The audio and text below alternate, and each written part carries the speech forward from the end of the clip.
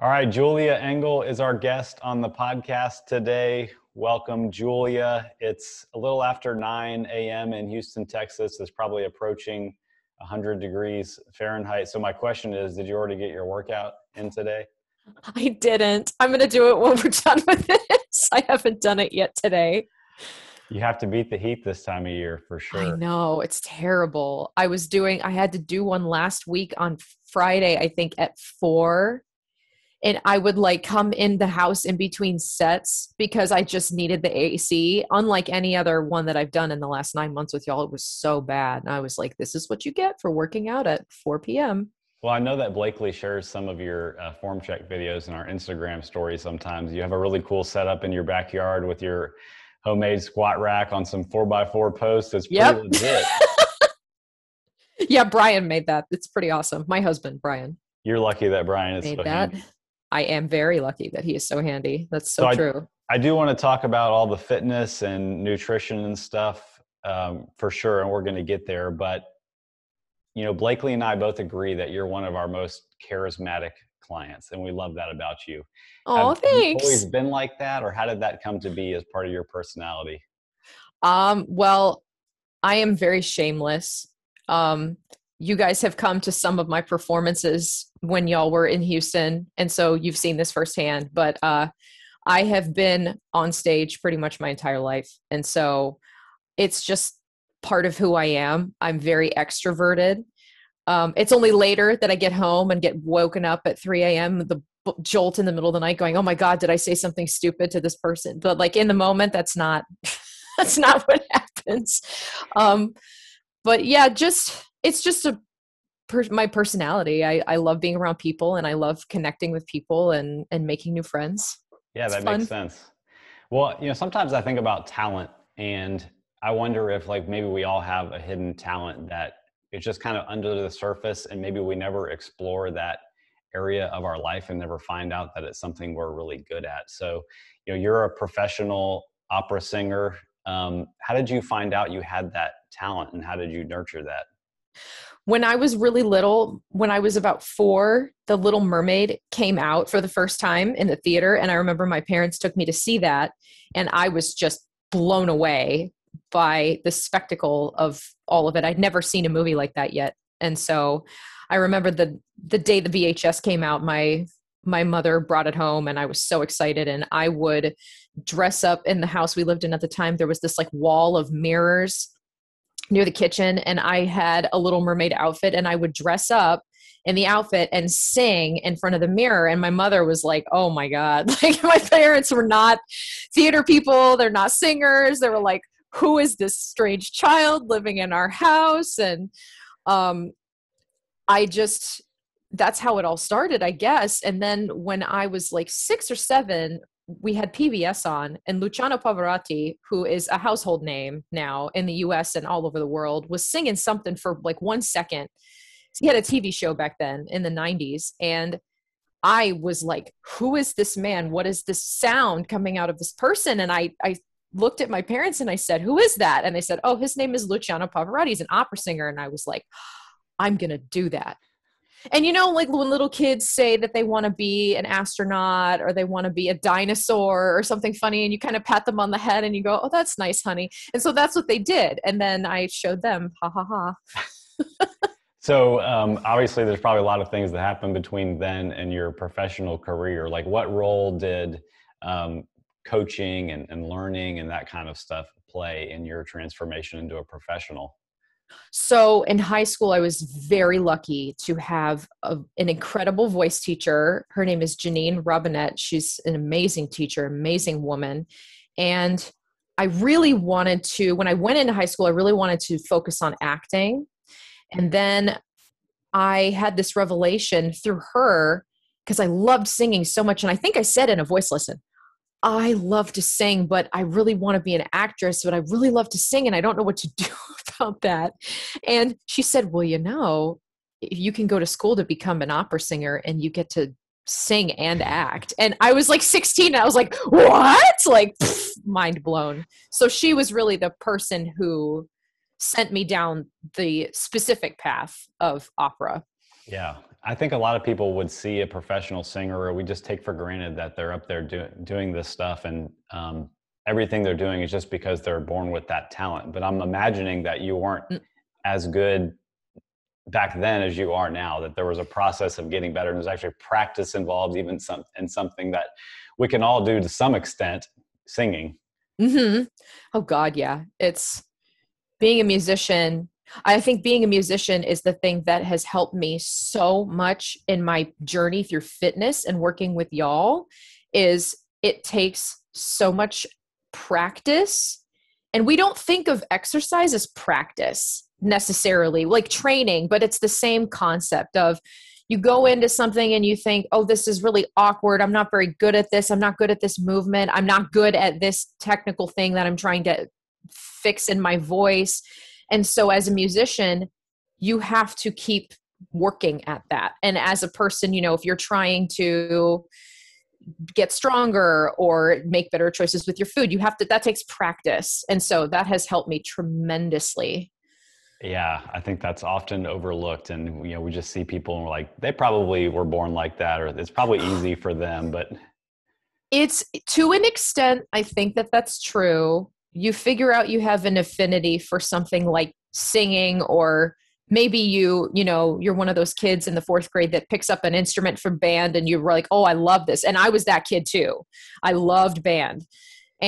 But you figure out pretty fast that if you want to be really proficient in that thing, you have to practice. Or playing a sport, it's the same thing. Those kids figure out by the time they're like 10 or 11, if they want to be on the varsity team in high school, which is years down the road, they're going to have to train really hard to get yeah, there. I think I definitely took for granted what you can do with your voice, because I worked out with you for a long period of time before I heard you sing. And the first time Yeah. we went to see you sing I think it was at maybe the Mucky Duck, just hear, Hmm. like, because you're a special kind of opera singer. You tell everybody your wheelhouse. So it's so funny. This has changed actually since the performance that you're talking about. I know that performance, but at the time I was what's considered a coloratura soprano, so the voices are divided into different like voice types, or in Germany they call it the Fach system. And so you have sopranos, which are the highest singing female singers, and then you have mezzo sopranos, which are kind of middle to lower voiced female singers, and then tenors, which are the highest voiced male singers, and baritones and basses, which are the lower voiced male singers. So I am a soprano, and when I was singing more coloratura type stuff, I was singing really, really high and lots of notes. So that's what separates that from other types of sopranos. They're further subdivided into so many other different things. But these days, since having my son, my voice filled out a lot more. And so now I'm singing stuff that's a bit bigger, and it's not as high and it's not as flashy. It's called like for more of like a full lyric soprano Mhm. voice Yeah, these I days. mean, when you opened your mouth, we heard what you could do. I mean, I didn't know that the human voice could even do those kinds of things. It was just like the third dimension was just opened up. It was so it was so incredible, and we Well, got to thank see you. you at least one other time after that, also in person. So You came to Opera in the Heights when I was really pregnant and the air conditioning wasn't working. That was that the show. was that was That's what it was. probably the hottest that we've Oh ever my been. God. A quick story about that night I remember was the conductor was wearing a full suit, as most of the people in the Hmm. performance were, and Hmm. at intermission he sprinted outside to try to cool off, and as soon as he got outside he said, it's worse out here. Instead he went back inside. That's, Terrible. yeah, Houston. Houston in the Houston and summer. Houston in late September. That's what it is. Yep. Oh my gosh. Well, so Blakely and I's history with you and your husband, Brian, it goes back a long time, actually, almost 10 years. Yeah. And Blakely worked out with Brian at Rice and met through that group.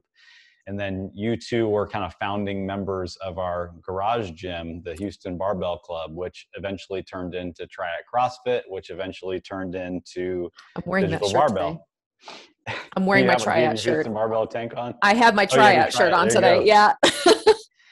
Okay, so there was a lot of probably things on the exercise front that you had done up until that point, I'm guessing. What part did fitness play in your life up until before Blakely and I met you? So I grew up in dance studios primarily. Excuse me. I did a lot of ballet, tap, jazz, that kind of stuff from about age 4 or 5 up through my sophomore year of high school. And then in when did I start? In high school, I did marching band, and I didn't march with my instrument. I played the flute, but I was on the color guard, which was extremely physically demanding. Marching band is really physically demanding, but color guard is so hard because you're running around the field, and we had these cool costumes, and we're doing all this really specific choreography with flags and rifles and sabers and throwing stuff up in the air 20 feet in the air and catching it, and you have to like get it all at the same time. And those field shows are anywhere from between like 10 and 15 minutes, and you're running around a football field. Football fields are huge. And I remember when I first started doing that, I was like, oh my gosh, this is so hard. But I was totally addicted to it. It was so awesome. So it was mostly dance, marching band. I started running because I wanted to be a better runner when I was like 16, because I had no cardiovascular strength that wasn't anaerobic. I could do like, so for example, because I grew up in a dance studio, it was a lot of stop, start, stop, start, stop, start. I couldn't run a mile. I was like dead after a quarter of a mile. And at 16, I said, this is ridiculous. You should be able to run more than a quarter of a mile without wanting to die. So I started running a lot. That became my primary means of exercise, really, until I started working out with y'all. Interesting. I did not know that. I thought maybe there was some amount of weight training in there, because you seem to have a natural knack for lifting weights when you started with us in the garage. Nothing past in the ninth grade. I was in the weight room for a gym class, and I loved it. Loved it. Loved it. Was like obsessed with it. I was like, do I have gym class today? Like I'd wake up in the morning and like see, but that was for only, a semester or something. And then after that, I didn't touch a weight again. In college, I kind of did a little bit of weight lifting, but it was not supervised. It wasn't with anyone who was really knowledgeable. Yeah. We've talked in some recent episodes about how those days in particular, where we're talking about where, we built out the garage gym, kind of were the beginning of forming what is kind of our training philosophy today that combines strength training, bodybuilding, and CrossFit. So with that being kind of the first time of doing an organized type of program with coaching and stuff, like what did you take away from that experience? Like, how did it change you in those early days? When I first went in, I would get nervous before every workout. Like the way I would feel, it was worse than the way that I would feel to like go on stage to do a show. It was ridiculous. That sounds so silly, but I would get so nervous because I was like, oh my gosh, CrossFit can be, and weight training as well, can feel very intimidating if it's not something you're used to doing. And what got me through it was, excuse me, Blakely is such an incredible coach, and she makes you feel very comfortable.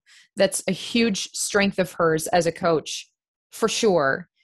And you were the same way. And so I was surrounded by people who knew what they were doing. So I knew right away, okay, you're not going to hurt yourself, because you've got people in here that are watching you who are going to make sure that you aren't lifting too much weight or that you have really good form. And that's something else that I really appreciated about Blakely so much, is that if she knew you were new or you hadn't done a movement before, she'd pull you aside and say, hey, I want to watch you do this.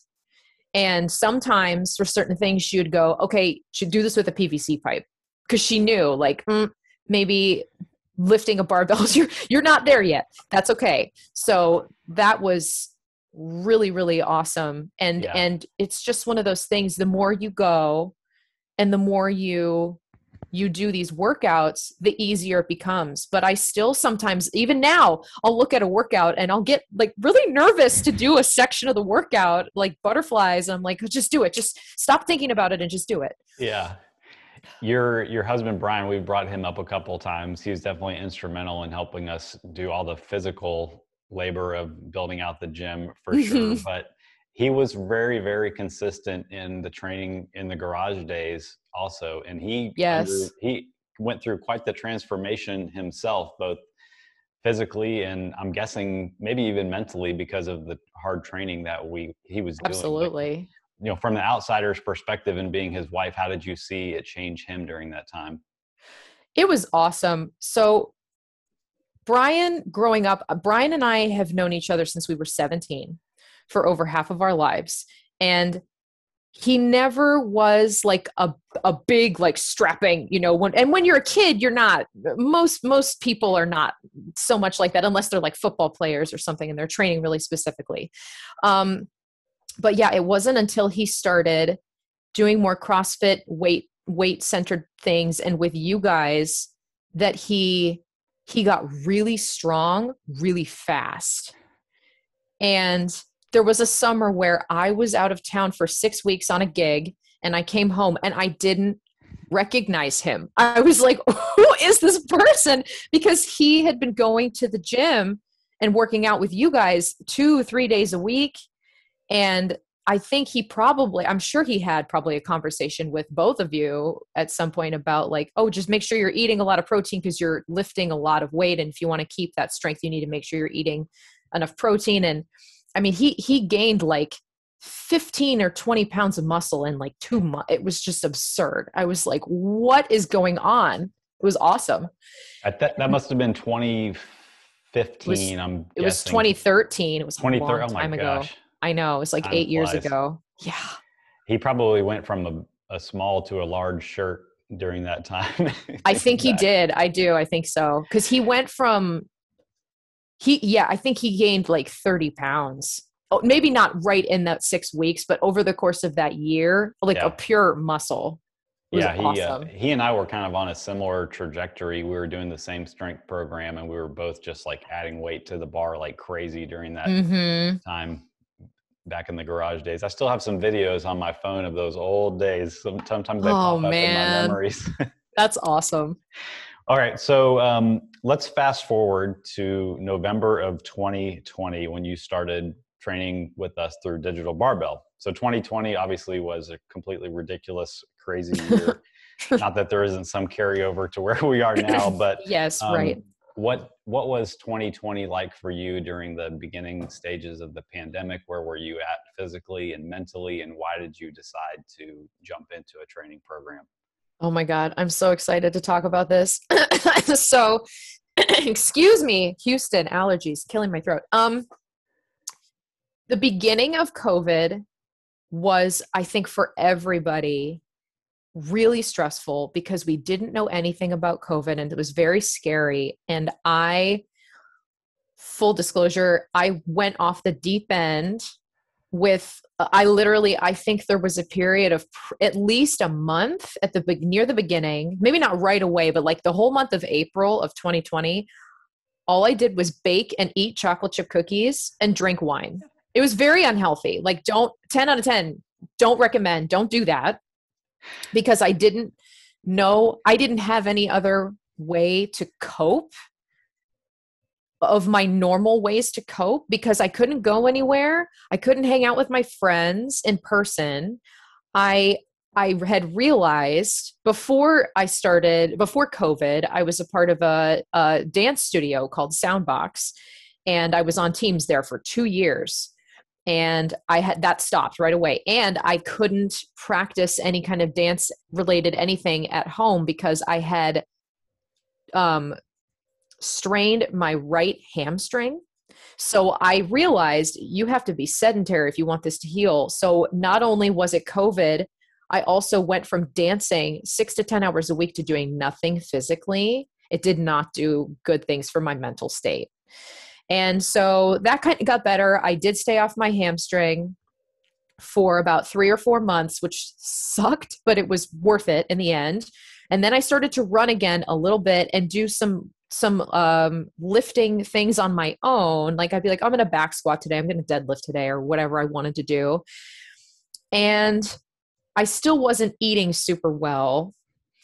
And I had seen advertisements for you guys for a long time. And I really wanted to do it and sign up in August, but I still was coming off that hamstring thing. And I was like, oh, I don't know. I don't know if I'm ready yet. I got to wait. I think I'm not quite physically ready. And so then in October, when I saw another one for the next 3 month period, I was like, I have to do this. I have to do this. It's time. I know these people, they're friends of ours. I had another good friend of mine is also a part of the program, and she had been posting all these amazing videos of herself doing all these workouts, and she was doing real pull-ups and like bent over rowing like 60 pounds. And I was like, oh my God, it's time. Shout out to Kyla. Kyla, yes. Yes. So that's why you jumped in. You were just, That's you why were I ready. jumped in. I You had needed reached the it. point. Yes. Well, that was a good day for sure. I know Blakely agrees. So in addition to being one of our most charismatic clients, you're also one of the most consistent. We get reports in True Coach of our clients' consistency, and you're up there at the top of the list over the good. long term. So okay, good. I what know do you lately think it is hasn't like, been. what is the secret to staying consistent with a fitness program, or what keeps you consistent at least? So for me, I think that's primarily a twofold thing. It is the fact that I get the workouts from you guys, and Blakely wants videos of things. And so that for me was such a game changer, because it's one thing if you're working with somebody or you're doing something online and you get a program and you have everything laid out, but the fact that I'm taking videos of myself and sending it, and I know someone is going to watch it and is going to comment back on things. And if there's an issue, Blakely's very specific, saying, hey, like my knees come in sometimes when I'm back squatting. That's like one of my bad habits and it's hard to know that when you're in the moment that that's what you're doing, because sometimes you can't feel it. So just knowing that I'm going to have someone look at what I'm doing is huge. And then I guess like starting out really consistent because you're excited about something, but then it becomes a habit. That was a really big thing for me. And if I don't exercise for whatever reason, like there have been a few times in the last 6 months where I'd miss 2 workouts a week, 3 workouts a week because of the circumstances that I was under at the time. And I notice after 2 full days with no exercise, I feel very fidgety and I feel very uncomfortable. And then if I go and do a workout and sweat for 90 minutes or 2 hours or however long it takes me, I'm like, oh, thank God. I needed that. Yeah. Do you feel like you're at the point in your journey? Like this is a place I know that Blakely and I are at, because we've done this so long that we're also motivated by just the process of going out and getting a little bit better each day. You know, you log your results in True Coach, you can look through the exercise history and see what you did last time.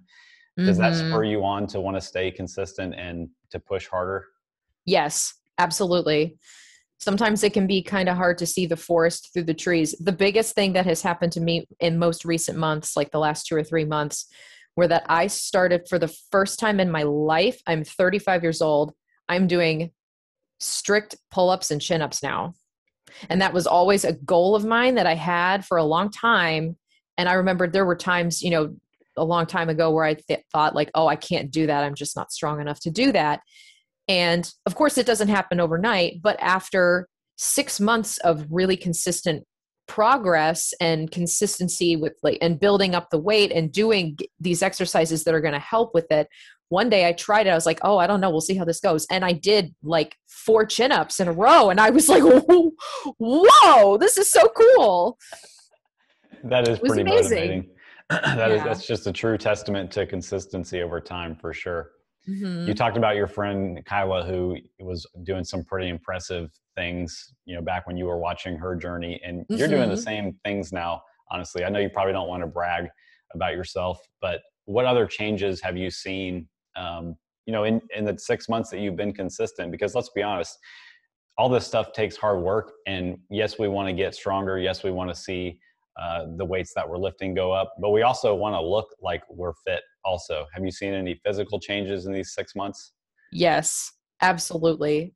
I, for a long time, not so much when I was younger, but kind of through my 20s and definitely, the last few years, I'd get really self-conscious about my arms, which is a silly thing, but now I feel like I have shoulders that are really well defined that I love that I feel so much stronger. I mean, I definitely have noticed my legs look stronger, my arms look stronger, my stomach looks a lot stronger. Those are the biggest things that I've noticed Yeah, those in are the last common 9 months. side effects of consistency right there.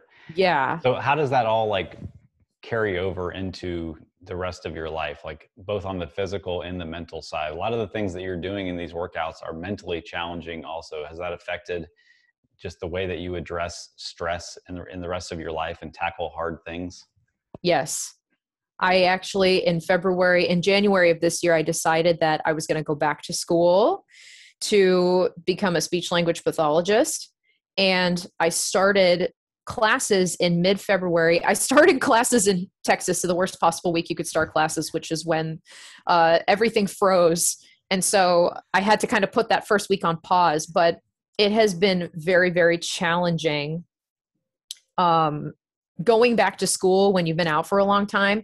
And I definitely think that because I've been so consistent with the workouts, that did bleed over into the way that I approach my studies and my schoolwork for sure.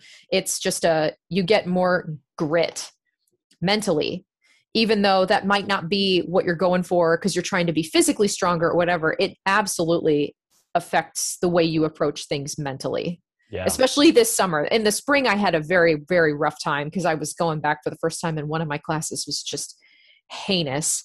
But it has really, really helped for my things that I've been doing over the summer. Yeah. No question.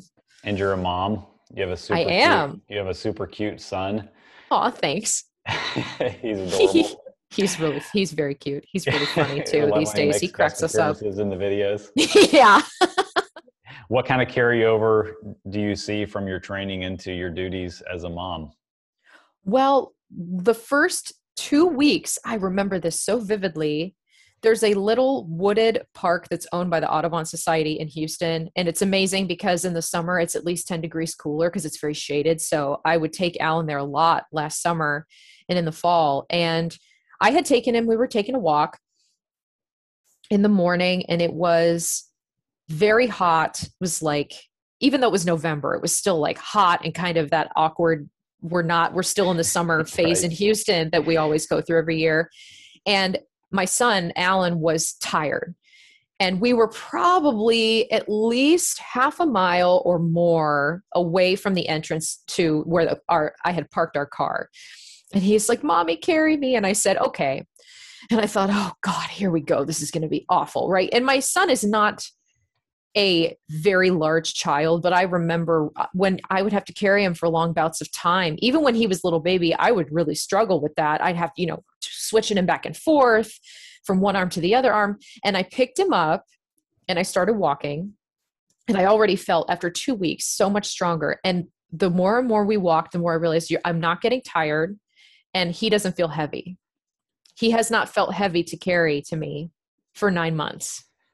That's far and away. And not that he's not a little kid. He's 4.5 now. So I don't really have to carry him so much these days, but playing with him is so much easier.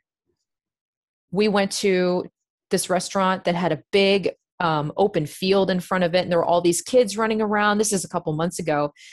And he was like, "Mommy, play with me." He wanted to run around and we ran probably 1.5 miles, the two of us, for 15 minutes waiting for a table. And I was fine. I mean, it was hot. I was sweating, but it was just amazing. And I remembered, I said to Brian, I was like, I could never have done this with such ease.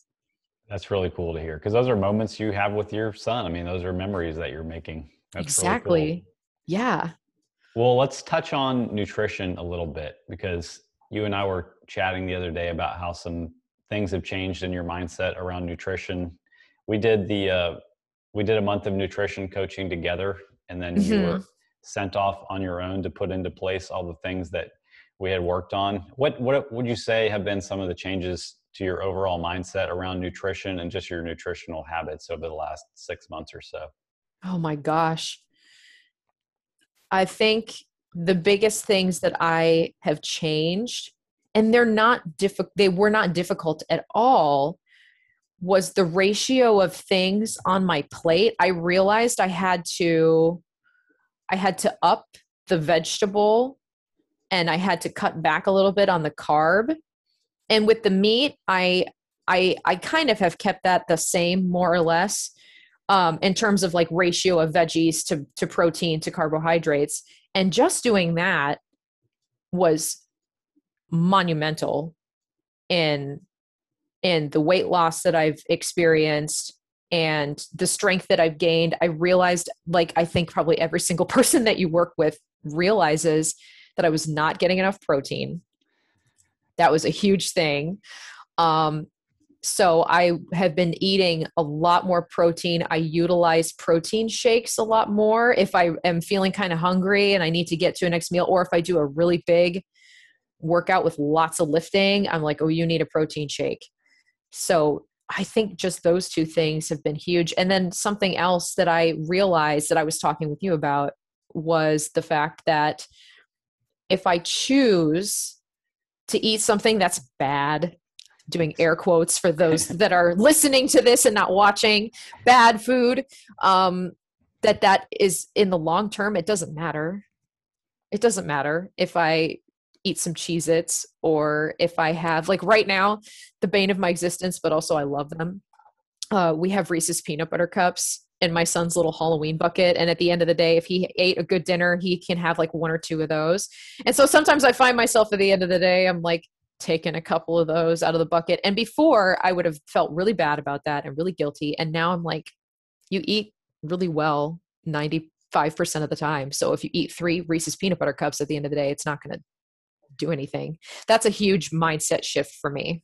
Yeah, for sure. Kind of goes back to that, as always, back to the all or nothing mentality, where we feel like we've, quote, screwed up our progress, screwed up our day, when we just go down that spiral. When, like you said, like if you understand the basics of nutrition and most of your meals look a certain way, then that is your habit, to eat mostly nutritious foods. And when you have 2 Reese's cups, that is not your norm. That is right. a small part of your overall diet. Yeah. Or even as far as to say, like, every once a week or something, if you get takeout, like before I would be like, oh, I can't, and now once a week or maybe once every couple of weeks, we'll get takeout from a place, and I don't feel bad about that food anymore. The way that I would have previous. What do you think that the changes that you've made, like just as far as pushing into a healthier lifestyle, have had any influence over your direct family or your friends? Do people notice? Do they reach out to you? Yes.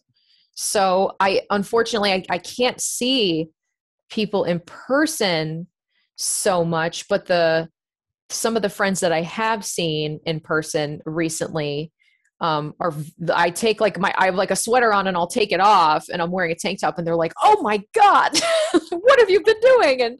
And so then I tell them about you guys. I was actually at the drive-through with Alan at Starbucks a couple weeks ago, and the barista said, oh my gosh, you're so fit. What do you do? And I was like, I know we're in a line. You need to write this down. I work with these people. They're amazing. They're friends of mine. I gave them your Instagram information. I was like, at Digital Barbell, check them out. Like, it was so funny. It was like an advertisement, but that's hilarious. Your check's in the mail for that. Yeah. But she was so complimentary. And that was the first time that I had ever been complimented by a complete stranger. And I reached out to that always makes us, I mean, personally speaking, that always makes us feel good when we get a compliment like that. And one of the main missions of Digital Barbell is to help people directly so that they can then spread the same information to their network of people in their life, and learn that it doesn't take super crazy restrictive things, and there's a way to do this sustainably. So absolutely, we just love when we start seeing it trickle down through families and through friend groups and things like that.